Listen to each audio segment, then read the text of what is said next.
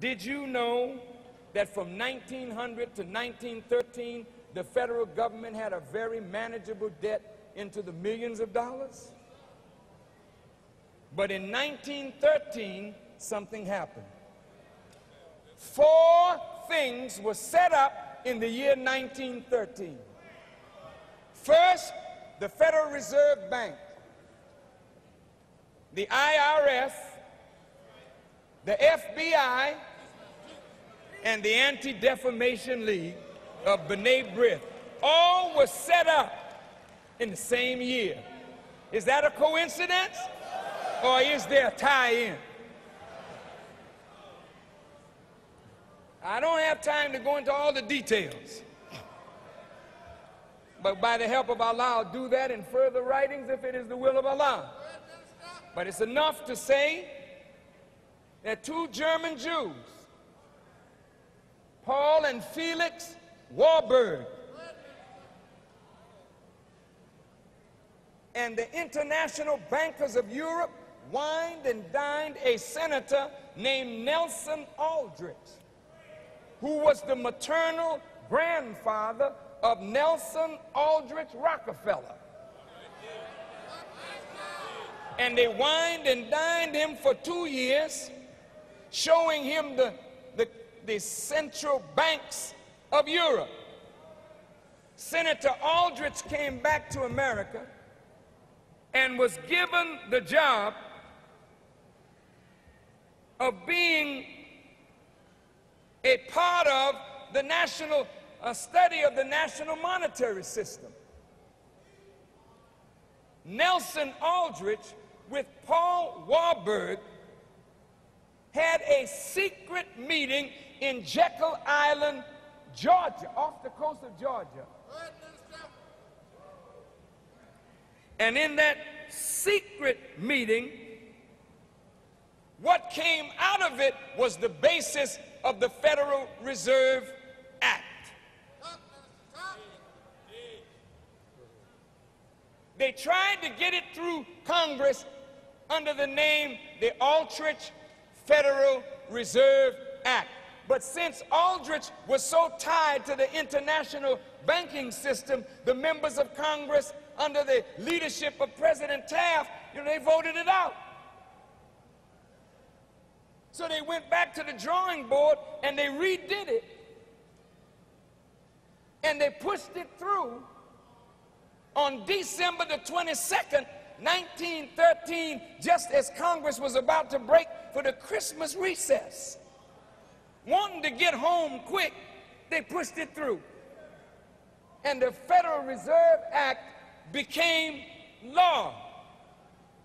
But in 1912, there was a great presidential election where William Taft was challenged in his own party by Teddy Roosevelt.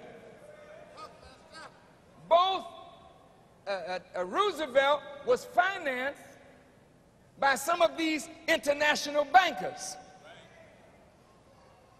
They hated Taft for his derailing of the Aldrich Federal Reserve Act. So they wanted to get at Taft. But they felt that a Republican shouldn't bring this act before Congress. It would be better if it came through a Democrat. So they same bankers put money behind Woodrow Wilson. And Woodrow Wilson sold the American presidency to the international bankers. He was elected in 1912, and in 1913, the Federal Reserve Act became law, and the Central Bank of the United States was taken over by a group of private banking institutions. Then somebody else began printing the money. Like Rothschild said, he don't care who rules as long as he controls the purse strings. In 1913, America was not yet at war.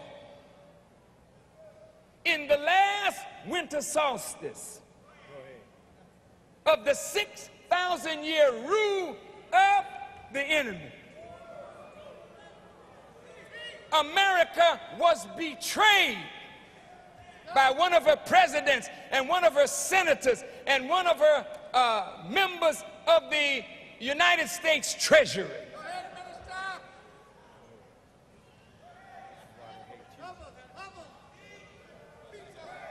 Do you know why I'm teaching this subject on Jesus Saves?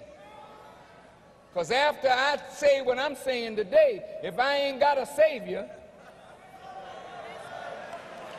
I'm sure gonna need one after I say what I say today.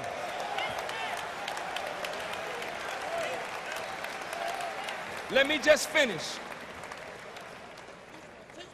Don't be frightened for me. You better be frightened for yourself. Because some stuff is going down in America right now as we speak. That all our lives are in danger right now. And I've got to sound the alarm, brothers and sisters. I don't care nothing about my life. It's your life that I want to save.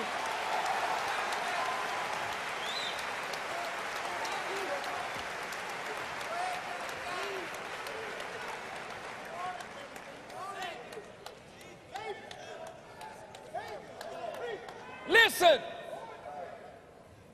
now that the bank that prints money is in the hands of private interests, the idea is to push up and inspire the government to borrow. How do you do it? Get America into war. The war in Europe started in 1914.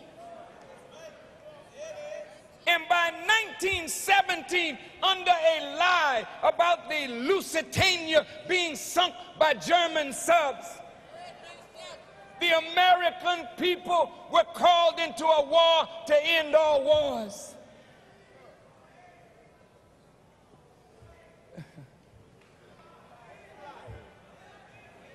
Oh, this is heavy, man.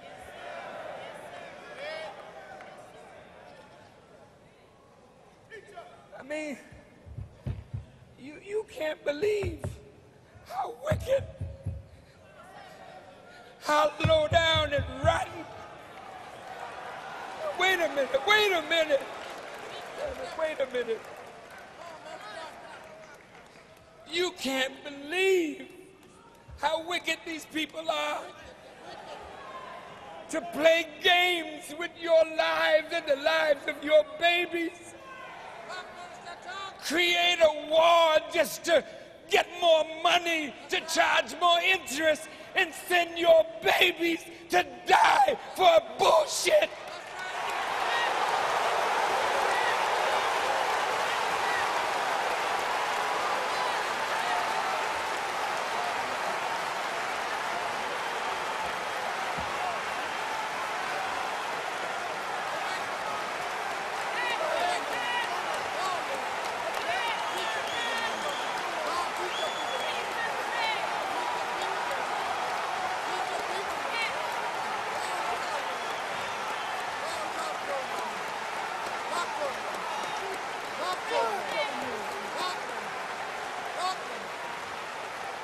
Excuse me, but bullshit is the dropping of a cow or a bull.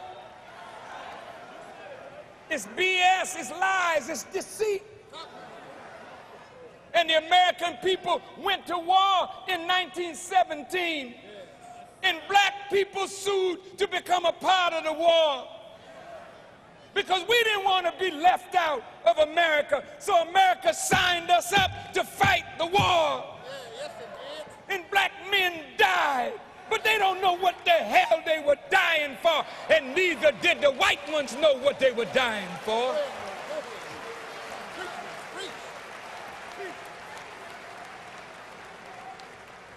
But the man of sin gotta be revealed. And I thank God that he put it in my heart. I don't have no fear of those bastards. I want to expose them all.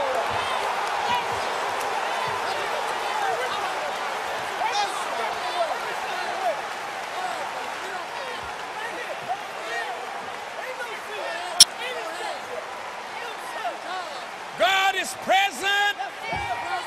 God is in the world. And I'm going to prove to you by my life that God has power to save. Don't worry about me. You better worry about yourself. Excuse my language, but they are bastards. They're illegitimate children of God.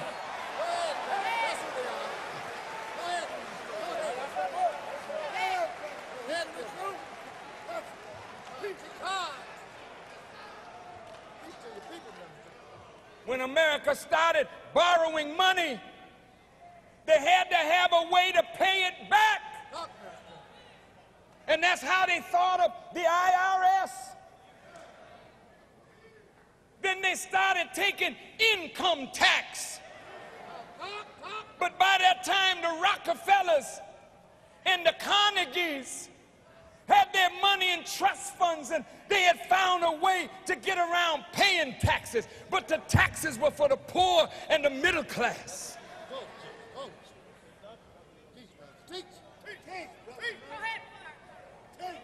It was a gradual income tax that was to keep on escalating.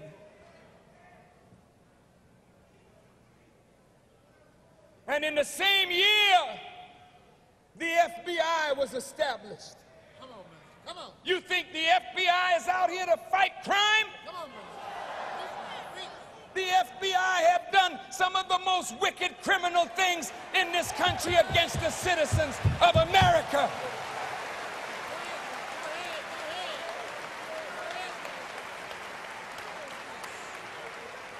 Who are you, Farrakhan? That you take on the unseen powers of the world to expose them to the light of day. Who are you? I say I'm your brother. I'm a servant of these two mighty men.